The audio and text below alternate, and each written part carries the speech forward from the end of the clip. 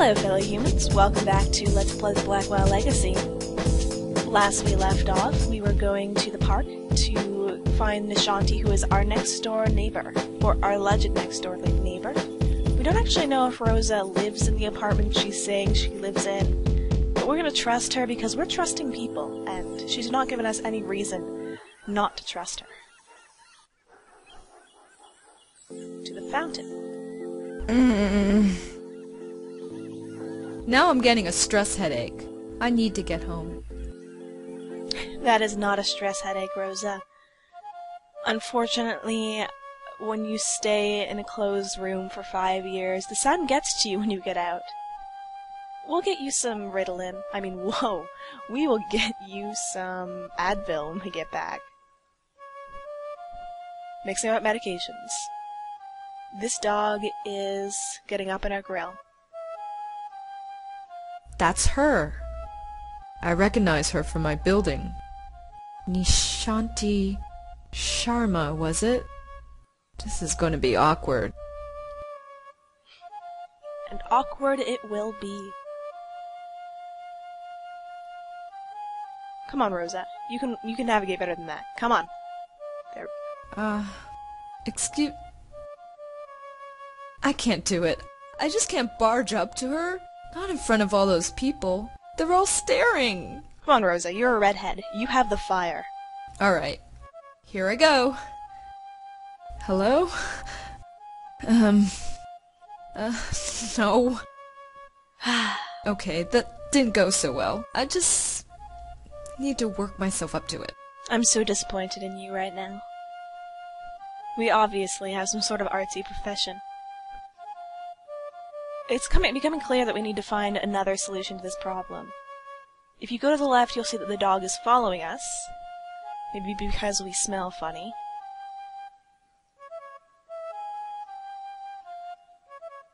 Solution is to get him all twisted up. And he viciously barks at us. Oh, for heaven's sake. Don't worry, Moti. I'm coming.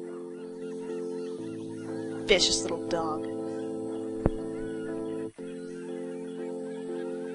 There, all better. Whoa. I can't take you anywhere, can I? Nishanti has the ability to make leashes disappear. The lady next door. Yeah. Hi. Rhonda, isn't it? No. Rosangela. Well, Rosangela. I hope my friend here hasn't been giving you any trouble. So that was Nishanti's dog. Fortune is smiling upon us today. That was a very lucky situation. And speaking of Fortune, it looks like Nishanti has some bling on her as well. Let's explain the situation. There's no reason she wouldn't believe us. He started following me. I'm not sure why. That's because he recognizes you. He's just being friendly, right, Moti? Just being friendly, That's dog See? for I was trying to viciously Anyway, murder her. I don't think we've formally met. I'm Nishanti. Rosangela. So you said. Oh, right. Yes? I have a strange favor to ask. Go ahead and ask. What are neighbors for? You know that building servicemen strike? Yes. Jim Burdo is covering, isn't he? That's the problem, see? He doesn't recognize me. Oh? Oh. So you need me to vouch for you? Yeah. I know this is pretty stupid. Don't worry about it. Moti is getting a little cranky anyway. Let's get you home. Thanks. A little cranky in Modi speak means that he's ready to rip my legs off.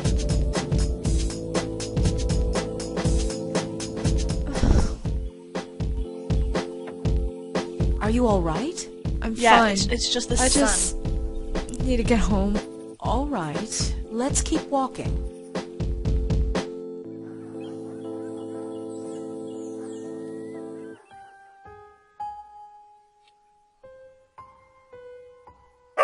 Hello, Jim. Hey, Miss Sharma. Jim, this is Rosangela. She lives here. She does? Okay. Sorry about earlier.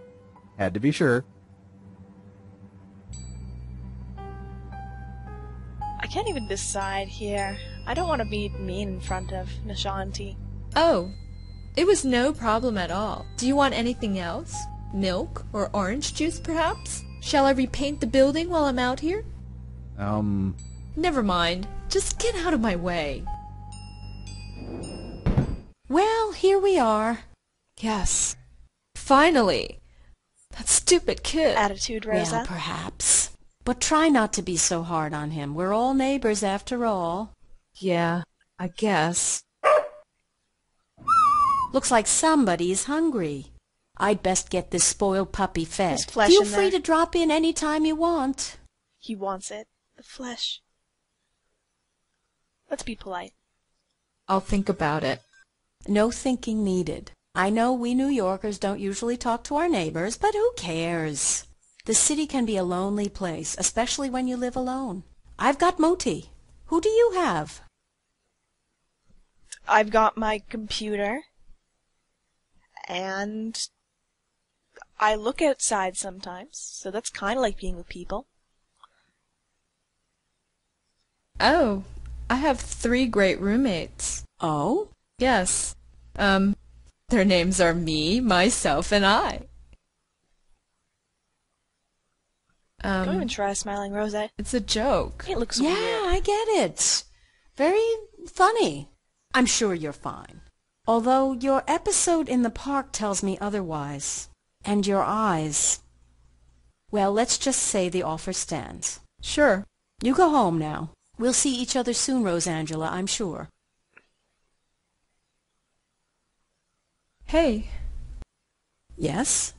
You can call me Rosa if you like. Rosangela is kind of a mouthful, you know? All right, Rosa. You have a good day now. Rosa bonded! This is a big step forward, Rosa. What a strange lady. That is not strange, Rosa. Let's go into her apartment. And it looks like I've... That door leads to my apartment. Oh, right-clicking on things will let you examine them, and that is what I just accidentally did. Ooh. Home. Thank God. I've never been so happy to see a 500 square foot room in my life. Ugh. More social interaction. Hello? This is Dr. Quentin from Bellevue Hospital. Yes? I was your aunt's primary care physician. Did you receive my letter? Yes, I received it. I haven't had the time to come by, though. That's all right. I'm sure you're busy. However, should you find the time today, my entire schedule is free. Sure, I'll keep that in mind. Thank you. Good day. Free because my aunt is dead? If I don't visit him, he's just gonna keep on bothering me. I suppose I should get it over with. How insensitive. Well, it looks like the game is prompting us to go see him, so we'll do that. But first, let's explore Rose's apartment. She seems to be very good at taking care of plants. I suppose I should trim this plant. Maybe one day. Teddy bear? Griff is fine where he is. A photograph? It's a photograph of Auntie Lauren and me. Auntie Lauren looks like she had some zits. Maybe they both had pox at the time. No. I used to talk to this picture when I was a little girl, but not anymore. Oh, that's actually quite sad. I wonder if the teddy on our shelf is the same teddy as the one in this picture. When I was a little girl, I'd try to talk to my younger self in this picture. I was trying to give myself advice about the future. Didn't work then, and I doubt it would work now. I don't know, Rosa. Being self-aware is pretty helpful. We have a fake plant. I don't need to touch it. I know these plants are fake. Let's look at our stove. Cook? Why bother? When every Chinese restaurant in the area delivers? I will... That's an interesting opinion. There's nothing in these cabinets I want right now. What's this thing? Right here, next to our couch. It looks like a little mirror, or a gem in a box. Let's look at our computer.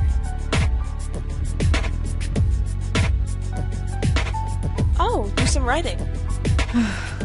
I'm just feeling so uninspired today. Maybe tomorrow I'll feel up to it, but today, it's just not happening. I was correct. We are a writer. I do not know if we're non-fiction or fiction, or if we're some sort of reporter. But we are a writer.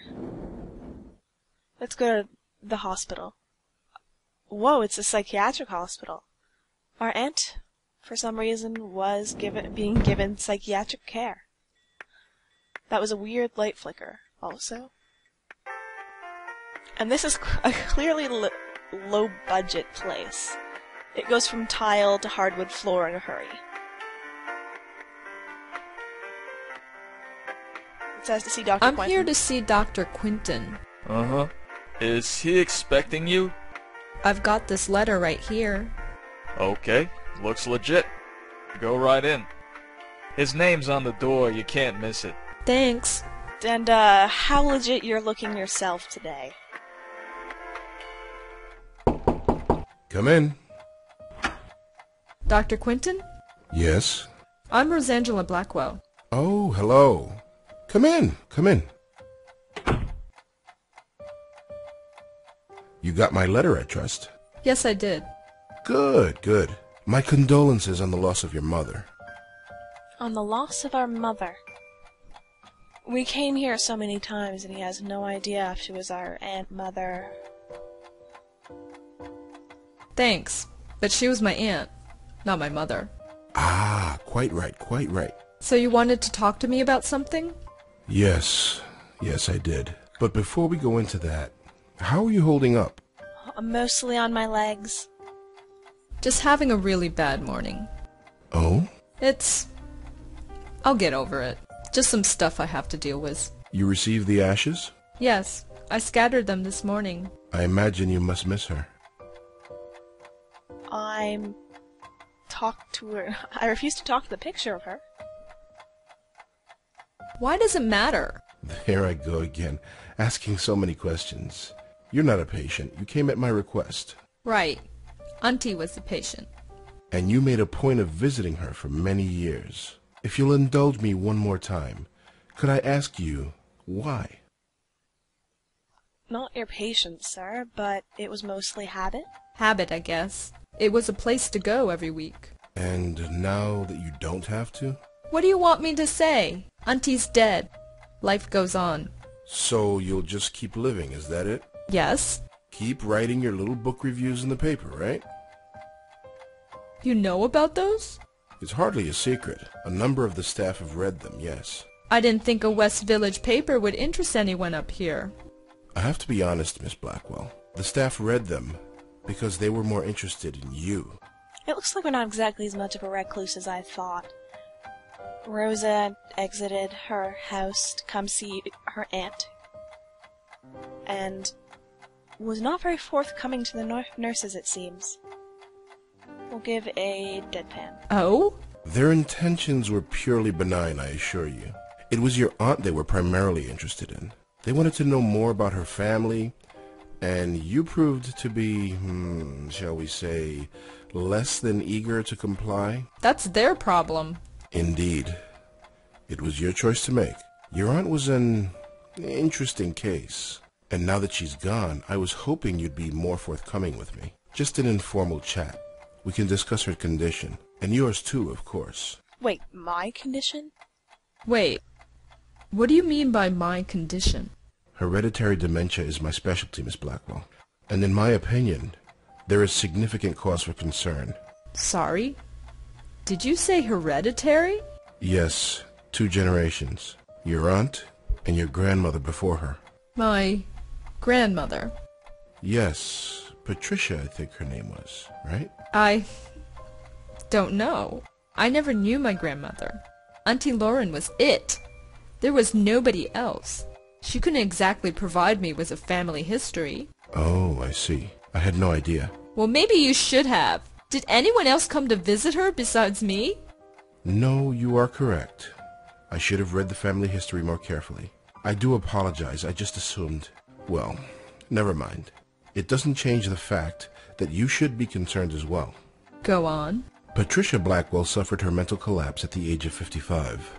Lauren Blackwell underwent hers at the age of 40.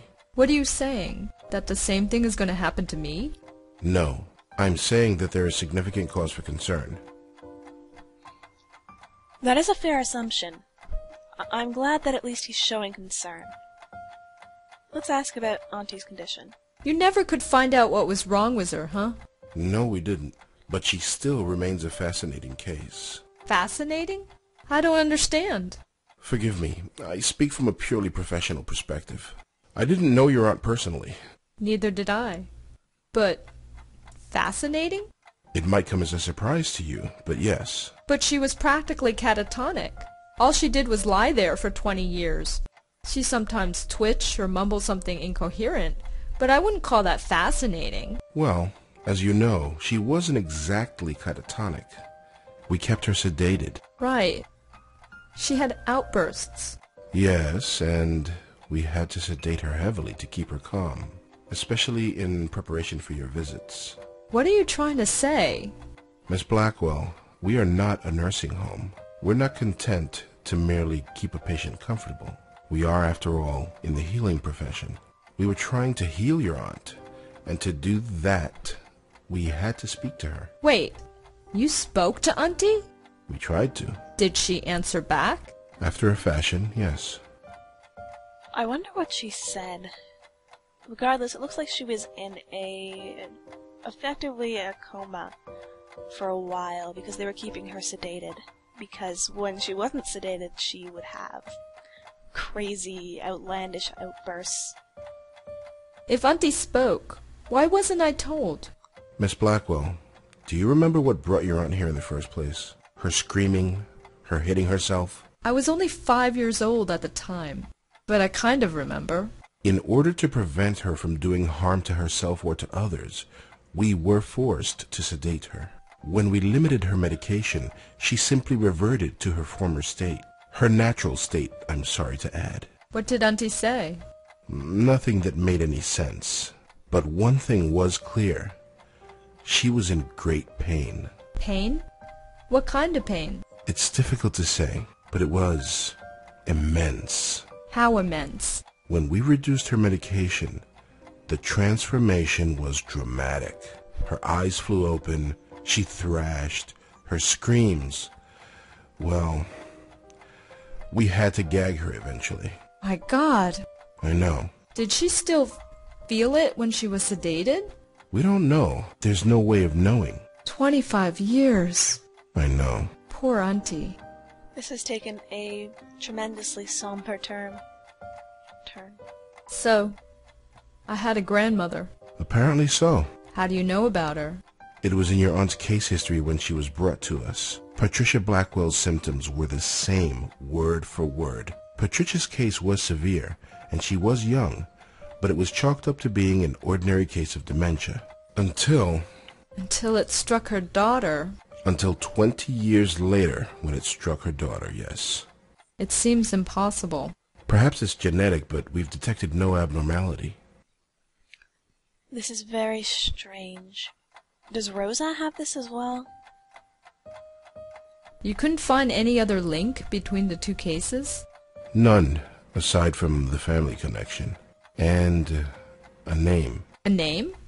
What name? The documentation we had on your grandmother is minimal, but there was one interesting item noted. During her more lucid moments, she uttered the name Joey. Your aunt, too, would cry out that name on occasion.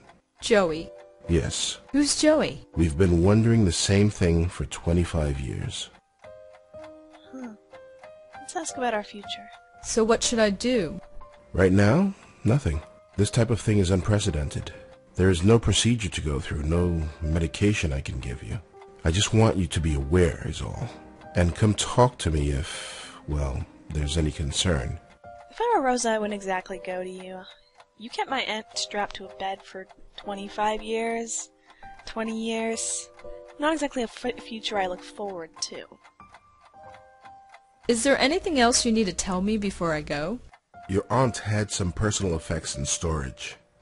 As the next of kin, You're the beneficiary.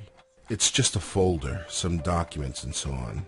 It's being sent to your address via messenger. Oh. Well, thanks for that. It's no problem at all. Goodbye, Miss Blackwell. My schedule is fairly open now, so feel free to drop in any time. I'm always happy to discuss my favorite patient. Sure. That was incredibly insensitive. Gosh, do you have to keep shining a light on my aunt being dead? Your schedule's free now. You have all the time in the world.